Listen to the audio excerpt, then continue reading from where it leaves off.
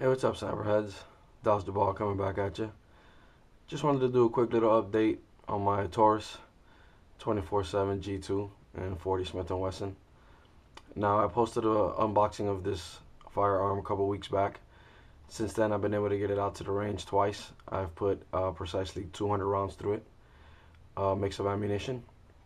Now, the first time I took it out, I ran a mix of tool ammo and PMC bronze, and unfortunately I had to report about 10 failures to feed between both types of ammo.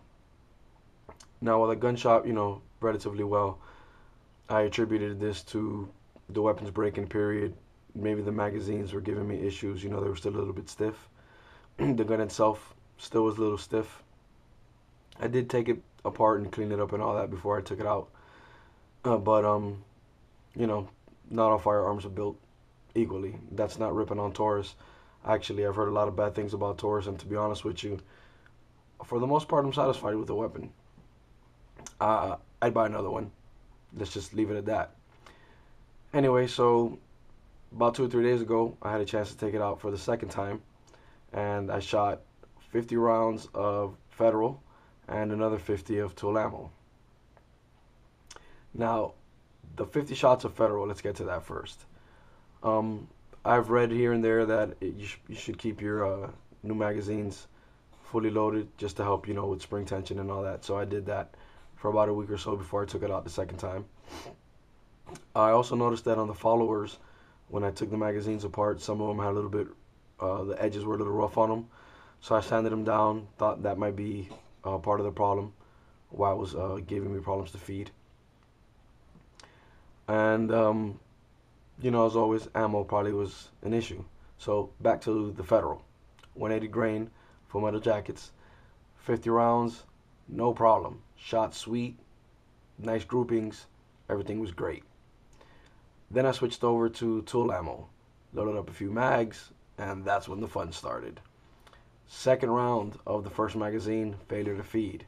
Same thing with the third round, same thing with the fifth round. So I changed magazines, put in a new mag. Once again, second round, failure to feed. Third round, failure to feed.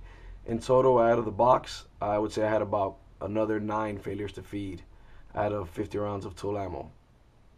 So my conclusion is the weapon has nothing wrong with it. It's the ammo that's giving me a problem. And while I've shot tool ammo out of my AR without an issue, most guns can be finicky about what they like to shoot. And apparently, this guy doesn't like tool ammo. So, those are my preliminary findings thus far. It's only been a week. Like I said, I've only got 200 rounds through her.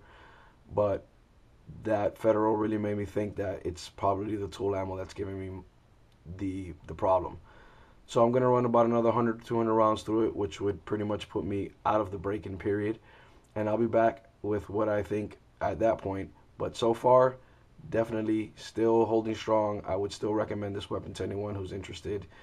They run pretty cheap. You probably get one for anywhere between $350 to $400, which I think is more than well worth the money for the firearm.